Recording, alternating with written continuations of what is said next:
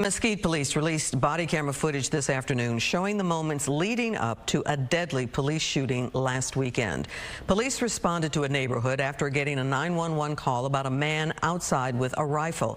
When they got there, he locked himself in his home, leading to an hours-long standoff. Video released by police show what appears to be a rifle from a man's window from the front right door before an officer fatally shoots him. Fox 4's Peyton Yeager live in Mesquite with the update. Peyton. Clarice, Mesquite officers spent 5 hours and 42 minutes trying to convince the armed suspect to come outside, so nearly a 6-hour standoff. Mesquite police also tell us the armed suspect pointed his shotgun at officers multiple times and then shot at officers.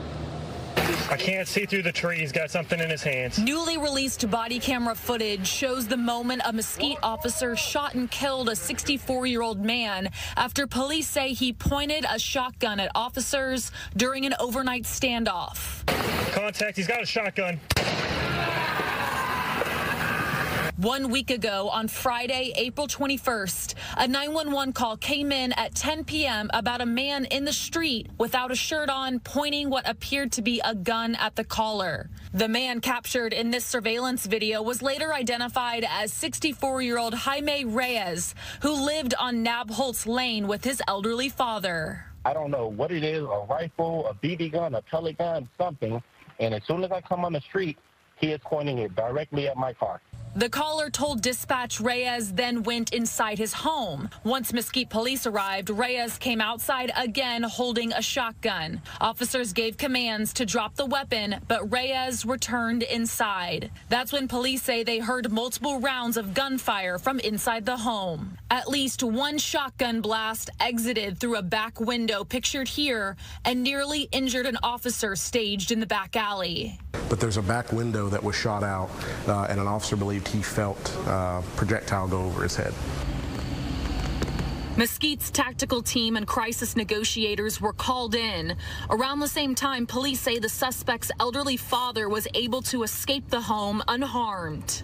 Police say Reyes stayed behind and continued to look at officers through windows while holding the shotgun. Reyes refused all communication over the next several hours into early Saturday morning. Family members who arrived on scene provided Reyes' cell phone number to negotiators, but Reyes never turned on his phone. Just after 3:30 a.m., the tactical team deployed flashbangs at the front and the back of the house. 10 minutes later, officers fired a less lethal round through the bedroom window. Police say the tactical team's view on the ground was obstructed by large shrubs and vehicles parked in the driveway. The officer on top of the armored truck had the best view when Reyes eventually opened the front door just before 4 a.m. He's given commands. He has the shotgun, and he pointed it in the direction of the armored vehicle that was out front of the residence. Put your hands up and walk to the front door. Have nothing in your hands.